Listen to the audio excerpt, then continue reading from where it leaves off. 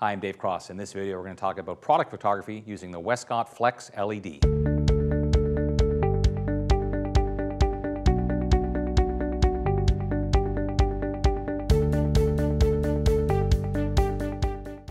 I'm certainly not known as a product photographer, but I got to be honest, when I first saw the Flex LED, the very first thing I wanted to try was product photography because of the nature of these lights, the fact that they're so flexible.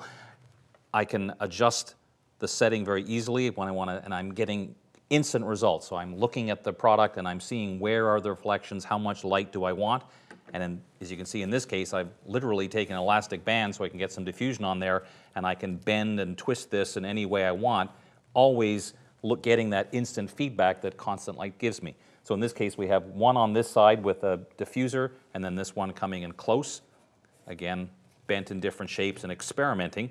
I've got my camera on a tripod. I'm going to be using a slower exposure, which of course I can do with a product, because that's going to give me some options. Also have a Skylux light in the back with a red gel to create a bit of a red background to go with our red wine look here, and some beautiful realistic grapes in the foreground. And the reality, one thing that I did find talking to my friends who are in the product photography world, is when you have something as reflective as wine, it's quite likely you will have to take a couple of different shots, adjusting the lights, and then doing a quick masking job in Photoshop to get the best results. Very rare you're going to get something directly out of the camera that's the way you want. But at least with these lights, I can experiment, and with a slower shutter speed, you can even move them around as the photo is being taken to see the kind of results we'll get. So let's take a look. When you're working with very reflective objects like this wine bottle, one of the things we can do is a bit of painting with light. And using these constant lights gives me that opportunity. I've got my camera locked on the tripod, I've got a long exposure, I've also got the camera set on a timer, so I can hit the shutter and then walk over here and start playing with the light, moving it around, changing the shape of the Flex LED. So I'll have several options that I can then bring into Photoshop and combine into one great product shot. Let's see how to do that. So here I am in Bridge. I've selected the 4 images that I want to use, and they're the ones that have different variations of light, and I'm going to combine them together. So the first thing I'm going to do is select all 4 and open them into Camera Raw. You can also do this part in Lightroom.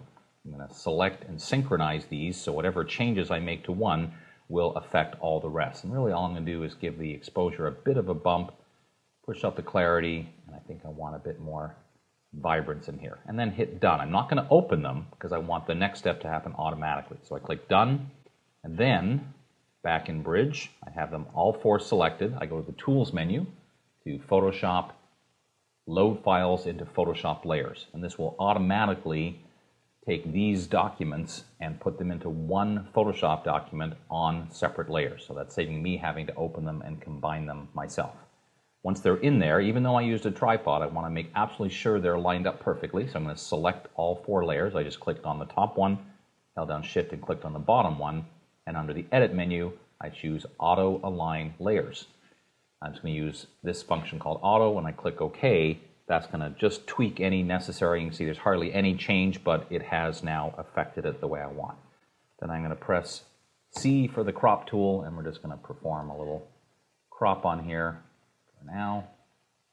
Just do something like this and hit crop. Okay, so now I have the images, and as I look through them, you can see different combinations of light. I think this one here has the nicest background, so I'm going to put this one at the bottom and then hide everything else. And now I'm going to start combining together and say, all right, so on that one, there's not much light on this edge, there's a lot of light on this one. So let's turn this one on. Now this is kind of the opposite.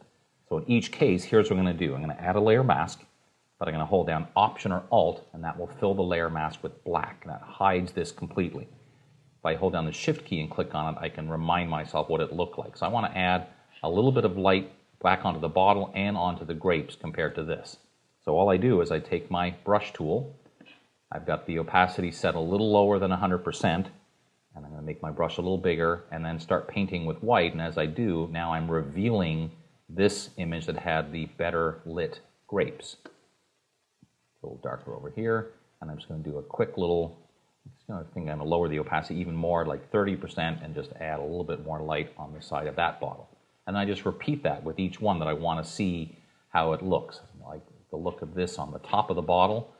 So I'm going to, again, hold down Option or Alt, click on this one with my brush tool still set to white, and just going here going to add a little bit more of this one on this side.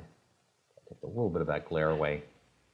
And then finally, this one you can see is completely dark on this side. So let's do the same thing with the mask there. In this case, I want to take away that really obvious shine by painting less the mask. So that's pretty good. I really like the way that's looking now. I notice I do that. I do need to just do a little bit of an extra crop to get out that little bit more. But you can see, pretty easy to combine multiple images to get the result that I want.